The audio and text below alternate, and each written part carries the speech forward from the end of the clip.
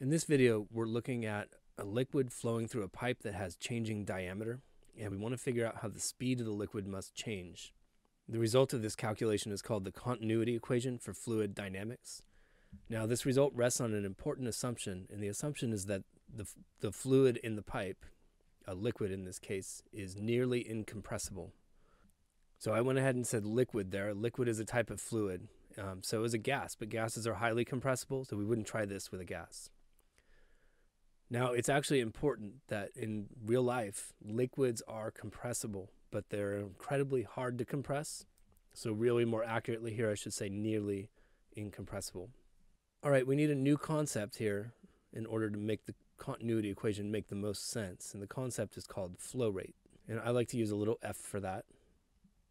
And all flow rate is the volume of the fluid per second passing any particular point in the pipe. So the units of flow rate must be cubic meters per second. Okay, so now I'm going to look at these two locations in the pipe, and I have location 1 and location 2. In location 1, the diameter is large. Location 2, the diameter is small. And all the continuity equation is saying is if this fluid is really incompressible, there better be exactly as much of it passing each point in the pipe per second. So the continuity equation is so simple if you write it in terms of flow rate. There it is, F1 equals F2. The flow rate at each point must be the same. But of course, we want to relate this to the speed of the fluid. And so to do that, I'm going to let a small amount of time go by. And we're just going to watch the fluid move forward at this surface A1. And we're going to watch the fluid move forward at the surface A2. And as it does that, it's going to trace out a cylinder. Okay, so there's our cylinders of fluid that have been traced out during a time delta t. I'm going to go ahead and label this volume at point 1 a capital V. So don't confuse it with the fluid speed, but a capital V1. And this volume at point 2 has a capital V2. Okay, and then the displacement of that fluid at point 1 I'm going to call delta x1. And the displacement of that fluid at point 2 I'm going to call delta x2. And now I'm going to look at the flow rates and try to relate them to speed. So the flow rate at point 1 must be the volume passing that point, that's a capital V, over the time it took. But I can express that volume in terms of the cross-sectional area, A1, multiplied by the length of that cylinder, delta x1. And here's where I find my fluid speed. Delta x1 over delta t is just little v1.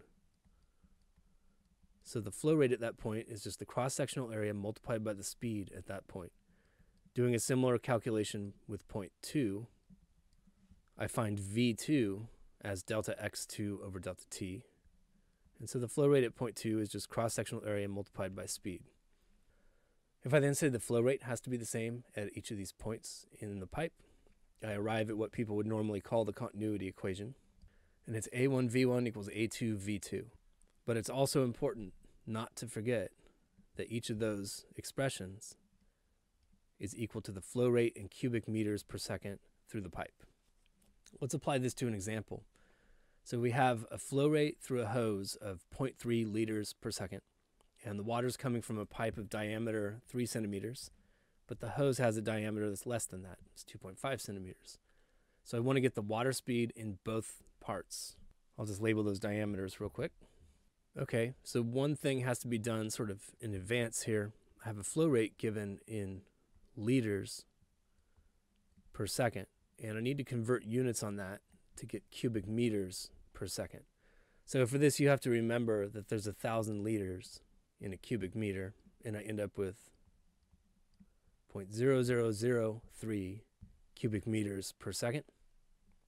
Okay, then I can relate that flow rate to the speed at either location in the pipe here using F equals AV. So V1 is just going to be the flow rate in the proper units divided by A1. So I get 0.0003 cubic meters per second, all divided by the cross-sectional area of the pipe at point 1. Well, that cross-sectional area is going to be pi r squared, but I could just write, I'll do a little side note here. A1 equals pi r1 squared. But I could write r1 as d over 2, so I have d1 over 2 all squared. And that allows me to directly use the numbers that I was given. When I square that, I get a 1/4 pi d1 squared. So down here I'm going to write, just so I don't have a complex fraction, I'm going to write 0.25 for 1/4 times pi times diameter 1 squared. The diameter is 0.03 meters. And then I square that.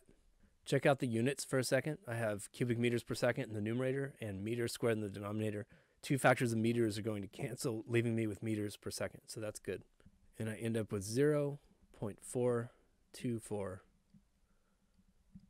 meters per second for the fluid speed at 0.1.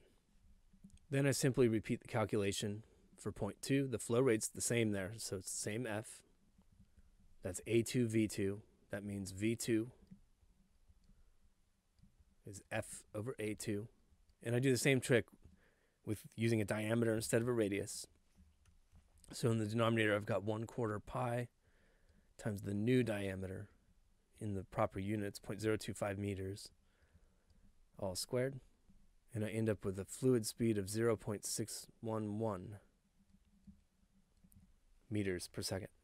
So just a note on physical intuition here.